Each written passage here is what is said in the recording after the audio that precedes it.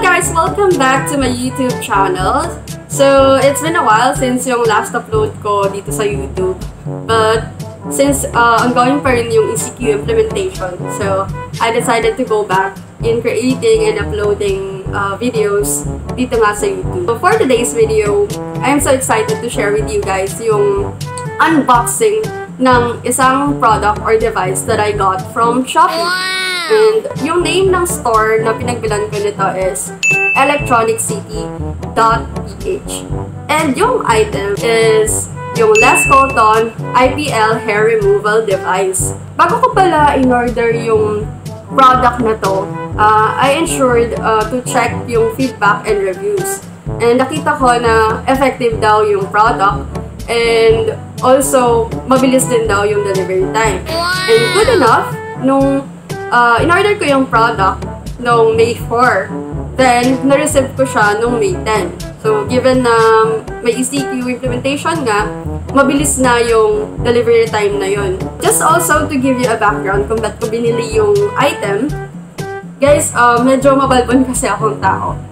So, kapag ka mahaba yung balahibo ko or balbon ko, especially sa lower leg ko or upper leg, and also sa underarm, and dito sa upper lip, minsan nagkakaroon ako dyan.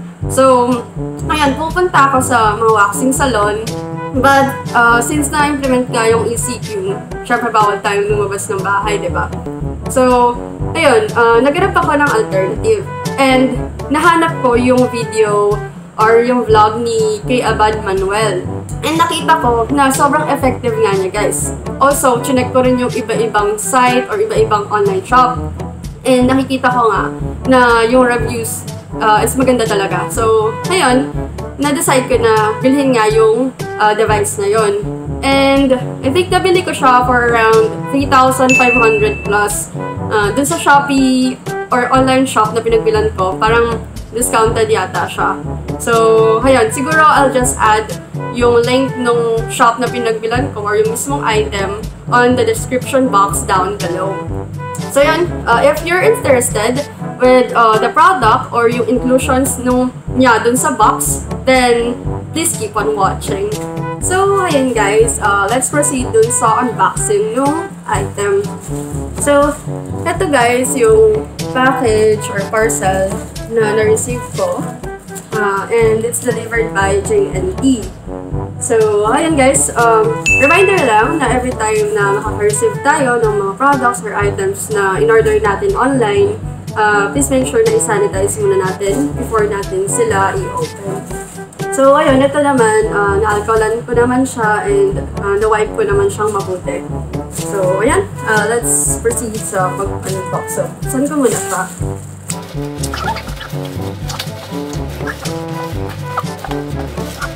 Ito guys, yung itsura ng box niya.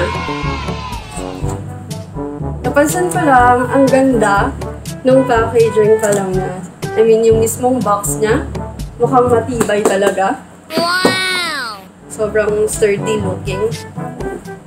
And paano ba siya bubuksan? Ayun, I think ganito kasi siya.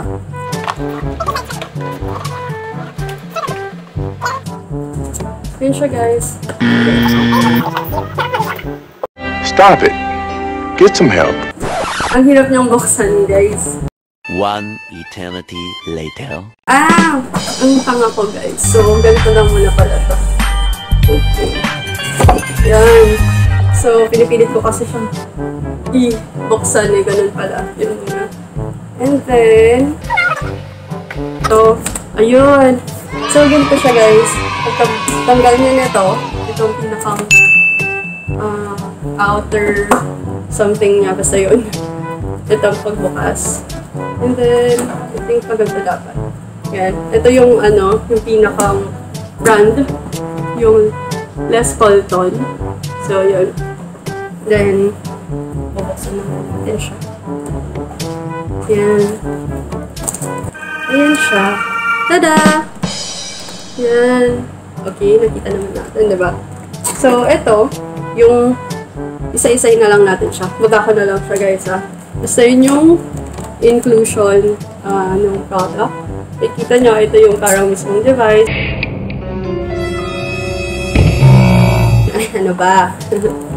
Then, ito yung mismong device. Then, I think ito yung charger niya. Then, ito, papakita ko na lang later. So, yun. Isa-isahin natin. So, ito yung user manual. So, syempre, every time na mag-unbox tayo or mag-try tayo ng new device or product, always make sure to read first yung manual. Lalo na sa ganitong device na pwedeng, makasira ng skin natin kapag di natin nagamit ng maayos. So, ngayon, English naman, yung language ng manual. And makikita dito na marami naman talagang, andito talaga yung detailed instruction, guys. Pati na rin yung iba-ibang suitable na areas lang, ganyan.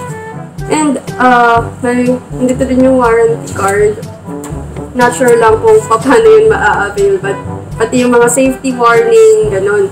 So, in summary na lang, guys, kasi nung napanood ko yung review nito, meron lang mga certain areas na meron kasi siyang different intensity, like level 1 to 5. So, per area, kailangan control nyo din yung intensity na gagamitin nyo. Like, kunyari, dito sa upper lip area, since syempre mas sensitive yung face natin, mas manipis, ganyan. So, make sure na gagamitin nyo lang muna is level 1, level 2, ganyan. Kasi, I think yung IPL, or intense pulse light, yung flashes na napoproduce niya, hindi naman daw siya ganun kasakit. Pero, ang ano lang sa kanya is may konting pitik, parang may konting sting, ganun. Ito yung product itself, guys. Yan. So, ito yung sinasabi kong intensity. Siguro level 1, 2, 3, 4, 5, ganyan siguro siya. Or the other way around. Siguro babasahin ko muna din yung manual before ko siya gamitin. Tapos, ito yung lamp na nagpo-produce ng flashes or light. Then, ito yung pinakang button na pagka mag-strike na kayo or ready to flash na. So, yun. Dito naman yung kabitan ng pinakang cord na for power supply, I guess. Ito yung power button niya. Yan. Ayan, guys. Hindi ko alam kung nakikita nyo, pero sa akin, yung dating niya, sobrang smooth, sobrang sophisticated, and mukha siyang matibay, guys. Parang, ayan, no? Hindi siya basta-basta masisira. Pero syempre, huwag nyo naman ibagsak, diba? So, ayun. I think, dun din sa napanood kong review, etong yellow lamp na to is yun nga yung for hair removal. I think may other lamp din dito, napapakita ko din later, na for rejuvenating naman daw. Pero mas madalas talagang ginagamit itong lamp na to. Then, I think ito yun. Ito yung rejuvenating lamp. So, yun guys. I think pwede nyo yung palit-palitan. So, hindi ko pa alam. Siguro, gagawa na lang din ako ng ibang part ng videos or content para dun sa review naman ng mismong product. So, for now, unboxing tayo. Then, ito naman, yung, I think ito yung safety, parang eye goggles. Para kapag nagpa-flash kayo ng light, kasi protected yung eyes niyo. Hold up. Hey, all my niggas who be thinking we soft, we don't. Yan, ganyan siya. Ang cool. Pero maliit siya, pero yeah. Kasama siya for safety precautions din. Then, ano itong nasa box na to? I think ito na yung pinakang or dun sa power supply. Ito siya, guys. So, makikita nyo, suitable naman siya for sa mga vlog dito sa Philippines. So, no worries. And ito yung pinakang ilalagay nga dito sa ilalim. Dito sa part na to. Lalagay lang siya na ganyan. Yun. Okay? So, ito naman, may mga kasama din siyang iba-ibang klase, guys, na adapter. Ayan. Maraming nagtatanong kung sino yung, or which is more effective, yung IPL ba or yung sa laser. But, based sa research ko na lang din sa effectivity kasi, laser talaga. Pero mas mahal nga siya, mas bulky yung equipment na gagamitin, dapat trained yung gagawa. So ayan guys, just to give you a quick background about IPL, based na lang din sa mga na-research ko. IPL, or Intense Pulse Light, works with the help of a pigment in our hair called the melanin.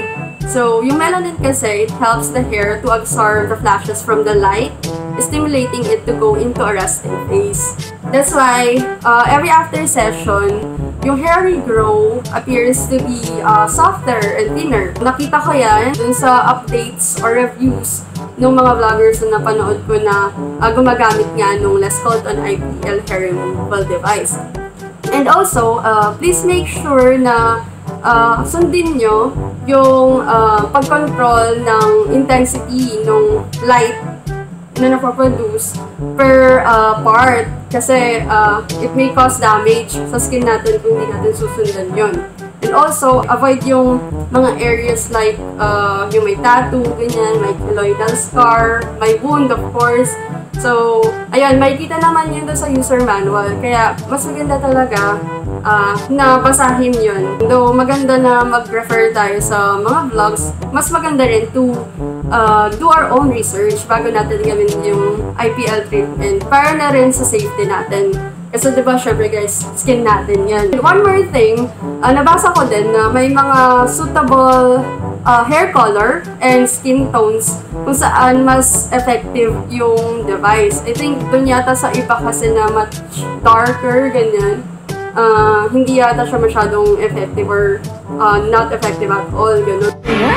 Research na lang din yun bago kayo bumili or bago nyo gamitin yung device. After naman, nung procedure, kadalasan is nag-a-apply sila ng soothing gel or aloe vera para kumalma yung skin, maiwasan yung any damage na pwedeng makos ng heat kasi may konting warm sensation na napoproduce yung item pagka ina-apply natin sa skin. Also, wag natin ulit-ulitan like kunyari na-apply natin sa area na to. Make it or ensure na dapat dun na sa next area. Wag natin uulitin dun sa same area. Kasi pwede din nga daw mag-cause yun ng skin damage. Makikita naman lahat ng mga sinabi kong yun sa mga vlogs, sa mga pag sinerch nyo mismo yung how IPL works, ganyan. And also, dun na din sa user manual nitong Lescolton IPL hair removal device. So, I think guys, that's all for this video. If you guys like it, kindly hit the like button down below. And if you're not yet subscribed to my channel, kindly hit the subscribe button. Bye! I wanna hear you sing it, mama, don't stress your mind.